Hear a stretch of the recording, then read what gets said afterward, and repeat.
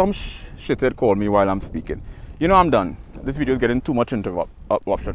My point was, this whole stuff about investigating the queer community was to study why they're using binary because Professor Leonard Bernstein said to truly understand a deeper, profound understanding of a discipline is within the context of another.